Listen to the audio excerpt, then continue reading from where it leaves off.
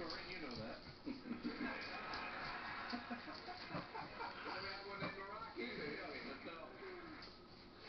Let's talk presidential politics right now. Well, first and foremost, Rick Governor was on our broadcast earlier this morning. Why don't we agree some of the factors? I don't know. We went from 8 minutes.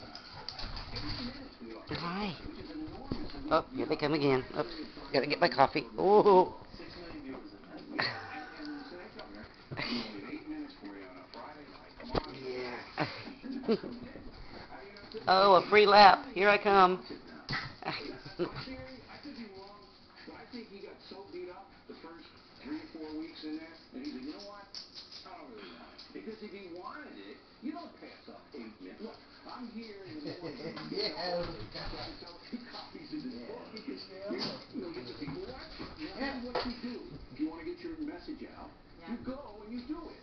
And he turned down 8 minutes on the fact that it's Well, you know, it is. It's a numbers game. And let's talk about the numbers because Herman is doing quite well, especially in the latest Wall Street Journal poll. Hi, pretty girl. Is this a guy who can truly win? No. He can't. Okay, well, then some people say if he doesn't win, then maybe he is poisoning himself for a slot on a cable news program. And some of them, you're talking Herman can do whatever Herman wants. And by the way, when I say no, I think everybody should understand that I thought Hillary Clinton would beat Barack Obama. So, you know, I could be wrong too. But Herman doesn't have any money. He doesn't have much of an organization in the states that matter.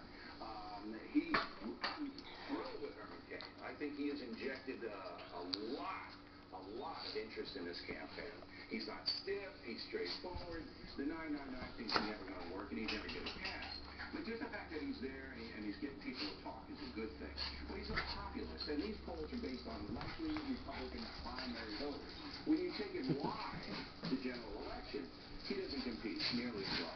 And I can tell you this as a fact, Barack Obama would love to run against Herman Cain. And that would be his #1 choice now that Biden's out of the race. So what does the Republican Party do? If you look across the landscape, and this is a bad Republican Party, It's fair and balanced. Give Herman the forum, see what the folks want, Goodness. stay out of it, let the best man win. you think they share the same view as you know that he's probably not going to be able to win everything. Everybody wants Marxist Republicans. I have never in my life talked to anybody in the Republican Party or seen any of their literature. And I don't care what they say.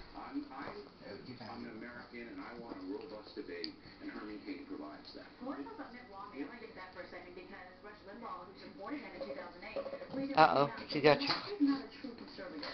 You know, again, I'm not going to comment on what Mr. Limbaugh said. He's entitled to his opinion. Denny's got little Dave. People listen to him.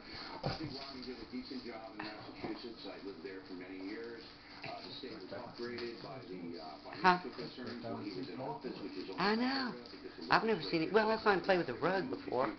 Play with the mat over there in the kitchen. Okay. Enough torturing with the video. Hey, Denny, Denny, Denny, Denny, Denny, Denny.